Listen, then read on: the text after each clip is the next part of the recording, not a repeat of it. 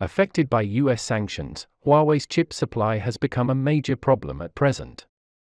Huawei has been working so hard to develop the latest chips to overcome the current predicament, but it is clear that Huawei still has a certain gap in this regard. Since current silicon chips are already in 2 nanometers process and are about to reach the limits of Moore's law, it's hard to go further, which means that on silicon chips, TSMC and other manufacturers are nearing the end. However, the performance of 90-nanometer carbon-based chips is equivalent to 28-nanometer silicon-based chips, and the 60-nanometer carbon-based chips are equivalent to 10-nanometer silicon-based chips.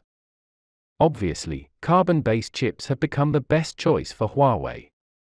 Therefore, China took the lead in taking the first step, and it may help Huawei get back to the top. Recently, the research team of Peking University was the first to discover the fabrication of 5-nanometer transistor devices, and was the first to truly realize a carbon-based chip circuit, whose performance exceeded that of a silicon-based chip of the same specification.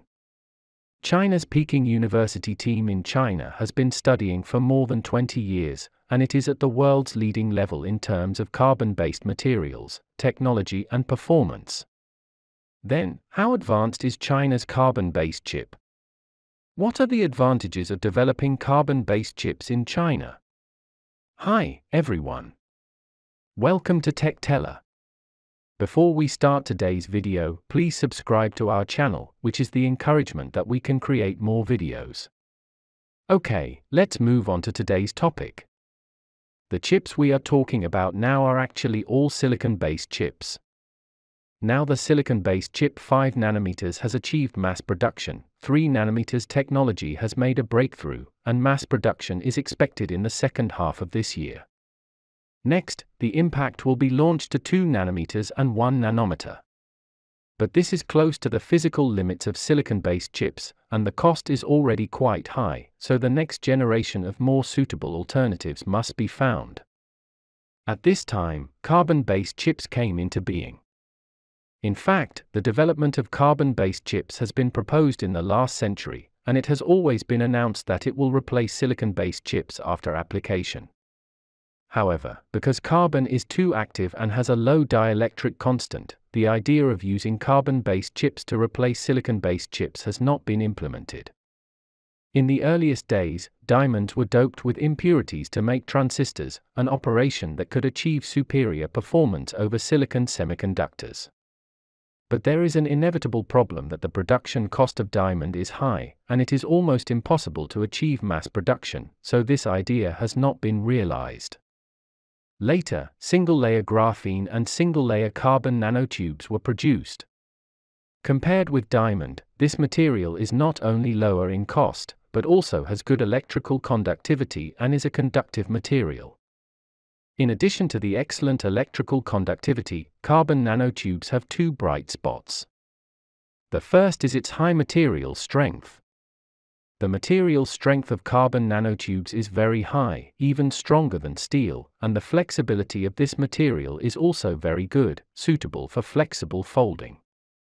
Secondly, the material diameter is small. The diameter of carbon nanotubes is only 1 to 3 nanometers, which is especially suitable for small-sized transistors. It can be made into a 3-dimensional control structure and is also conducive to circuit control. What's more, in terms of performance and power consumption, carbon-based chips are most likely to become one of the disruptive technologies for integrated circuits in the post-Moore era. Tests have shown that carbon-based chips is 1,000 times better than silicon-based chips in the performance and power consumption. Although China has invested a lot of energy in chip research and development over the past years. But because there has never been a breakthrough in some core technologies, so China's chip research and development is still facing a lot of difficulties. Although China has been fully localized in some low-end chips, but for high-end chips, especially those above 7 nanometers, still completely dependent on imports. Even if companies like Huawei have the ability to design a 7 nanometers or even 5 nanometers chip, however, if they want to transform this design into a real visible chip, they have to entrust to TSMC for production. Since the harsh international environment, what progress has been made in China's carbon-based chips? May 26, 2020, a team of carbon-based nanotube chip developers, consisting of academicians Peng Lianmao and Professor Zhong Jiong of the Chinese Academy of Sciences, has achieved significant research results in the field of new carbon-based semiconductors.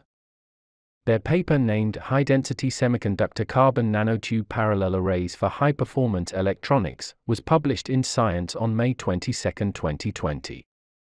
This means that after over 20 years of road time, China has not only broken through the barricade of carbon-based semiconductor manufacturing equipment, but also achieved the global leadership in carbon-based nanotube transistor chip manufacturing technology. According to Professor Peng, carbon-based chips with the same grid length consume at least 3 times less power than silicon-based semiconductors, and run 3 times faster. Besides, chips made of carbon tubes are expected to be used in cell phones and weapons for base stations. What's more, in January 2017, Professor Peng led a team to develop the world's smallest high-performance transistor to date, with comprehensive performance 10 times ahead of the best current silicon-based transistors approaching the theoretical limit. Its operating speed is 3 times faster than Intel's state-of-the-art 14N US commercial silicon transistors, but energy consumption is only 1/4 of that of silicon transistors, and the related results were published in Science. This means that, if the future carbon-based chip tube can be industrialized, it will allow China to get rid of the dependence on Western silicon-based chips. According to the carbon-based machine chip performance is 3 times that of silicon-based chips, we can calculate that producing a 5 nanometers chip only need to have 14 nanometers lithography, so that ASML or TSMC cannot contain China anymore. Since entering the information age, China's level of science and technology has been rapidly improved in various fields, and the gap between certain developed countries is getting smaller and smaller. Last but not least, China has 3/4 of the world's graphite deposits and 72% of the world's total production. In this case, China could take the lead in the global semiconductor industry. Graphite chip technology is promising, but it has not been commercialized yet, and we believe that China will stand out in the competition with other countries in the future. All in all, the advantages of graphene carbon-based chips are obvious, and they are totally worth the R&D and investment. Another reason is that the equipment used to produce carbon-based chips is completely different from the equipment used for silicon-based chips. If carbon-based chips can be formally commercialized, then Huawei can completely get rid of outside influence on technology and equipment. Not only can it be completely independent, but it can also be used on the most cutting-edge technology products. This is indeed very exciting news. I am very happy that China has so many advantages in this field. However, the commercialization of carbon-based chips is a long and difficult road, and it is still unknown who will be the final champion. So, who do you think is the final winner in this competition? Okay, that's all for today. Please put your comments below and share your insightful ideas. Please keep following our channel and like our videos. I am Tech Teller, the person to tell you the opinions that worth spreading every day. Thank you so much for your continuous support. Your precious time with us is highly appreciated. See you.